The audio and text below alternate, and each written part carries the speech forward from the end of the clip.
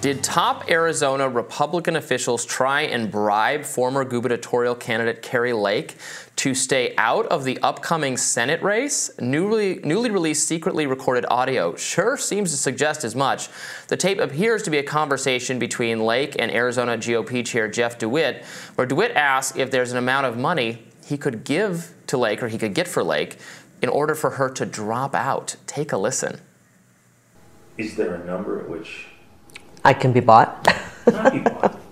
That's what it's about. You can take a pause for a couple of years. No. And then go right back to what you're doing. No. 10 million, 20 million, 30, no. A billion, no. This is not about money. This is about our country. Now, while the alleged bribe is interesting enough, DeWitt seems to imply that if it was revealed he tried to bribe Lake out of the race, he would be assassinated?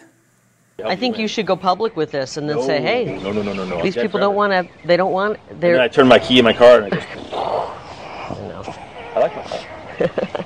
Tell them I'm not flattered. I'm offended that they... Don't tell anybody we had this conversation. I'm offended that they don't care about our country more. I actually wish you'd just give me a counter offer this big. Give me a counter. I can't be bought. Come on. I can't. All right, I'll see. Okay, bye-bye. Following that tape's viral spread on X, DeWitt has resigned from his position, suggested he might take legal action against Kari Lake. Lake decided to make hay while the sun shines and use the opportunity to ask for funds. She wrote on X, "I can't be bribed. I can't be bought. I'm only in this for my children in the state of Arizona." So this is pretty wild. Again, we're using careful language, alleged, etc. But I've listened to the tape.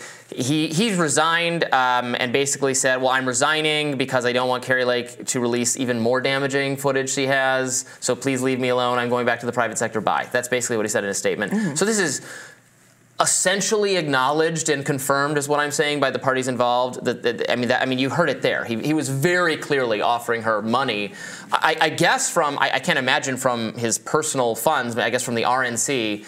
So I think Republicans, Lake supporters, and maybe just even Republicans who aren't supportive of Lake necessarily, should be outraged that they tried to do this. Well, I was trying to understand the implication that he was going to be blown up in his car mafia style. I think he was saying he would be blown up by. He knows it would be so damaged, so bad for him. People would be so angry that this rhino tried to take out the candidate they want. Right. I guess I was trying to read into that as maybe the money is from a more nefarious source. Oh, I don't. Well, I mean, I just don't understand why you would allude to like an organized crime hit in the middle of all of that. It's more that a MAGA mob would storm his house like it was the Capitol or something. Well, what is the posture of Kari Lake politically right now? She's obviously using this as a fundraising opportunity. Where does she stand after her loss last year? So, I mean, the reason from the RNC perspective, or this guy's perspective, is that Kari Lake narrowly lost her gubernatorial bid in a state. Arizona's a swing state. Went for Joe Biden in 2020, but it had. Prior to this election, Kari Lake lost. Its incumbent governor was a Republican who had served 2 terms, who had been reelected, Doug Ducey, by like a landslide margin, extremely popular. Like, it's a state that absolutely can and usually does elect Republicans. Kari Lake lost very narrowly. Blake Masters, who was the Senate candidate, he lost very narrowly. The Attorney General candidate lost by I think like hundreds of votes. So that and the perception is that they were all kind of doomed by Trump and by the very hardcore association with 2020 relitigation that they all engaged in. Kari Lake is one of the most full-throated defenders of Trump on that topic. Blake Masters put out an advertisement saying, I agree with Trump that the election was stolen, something to that effect. So I think Republicans believe they would be more competitive with a different kind of candidate, but the candidate is going to be Kari Lake. And actually, Blake Masters wanted to run again for Senate, and they were going to go head-to-head, and she basically got him to back off and decide to run for the House instead. But I think I How'd she do that? Well, I think he saw he was going to lose against her, that Trump was going to endorse her over him. So he decided to run for a House seat instead. But she was so annoyed with him that he even dared to momentarily face her in the Senate. She endorsed the Attorney General candidate who lost is also running for that seat. So she endorsed him instead, and Trump also endorsed him. So I think Blake Masters might also lose that. That's the primary. Yeah. So that's the politics going on there. It's very interesting. But this is going to be the Kari Lake Senate race is going to be interesting. So we have a three-way race because this is for Kyrsten Sinema's seat. She's running for re-election as an independent Democrat. Ruben Gallego is the officially sanctioned Democratic candidate, and then there's Kari Lake, the Republican, and this is going to be a real three-way race where it's not clear who's going to come out on top. But they think they would do better. Many Republicans think they would do better with anyone but Kari Lake. Yeah, I don't want this to be construed as an endorsement of what happened here in this scenario. But it does strike me as kind of interesting that, I mean, when we talk about backroom deals, this is literally what we're talking about. Yeah. And there's a little bit of, oh, shucks, how could you in some of the discussion of this? That feels a little naive. I mean, what else do people think they're getting offered? When Joe Biden and the rest of the Democratic Party stands aside for Hillary Clinton in 2016, despite her horrible poll numbers, what do we think those conversations are like? I'm not saying they're necessarily so explicitly quid pro quo. I'm going to hand you millions of dollars. I think it's not that. But there is a kind of, well, this is how much I can fundraise for you if you run in 4 years. This is the endorsements that I can get for you if you run in 4 years. No, this is proof and, you're right. This is proof and acknowledgement of what happens every day. And what a lot of Republicans, this is confirming everything they think about the elites who run their party. People who say they're for Trump and you say all we love Trump and everything, but behind the scenes would prefer anyone but a Trump or a Kari Lake, who are privately wishing, praying to their gods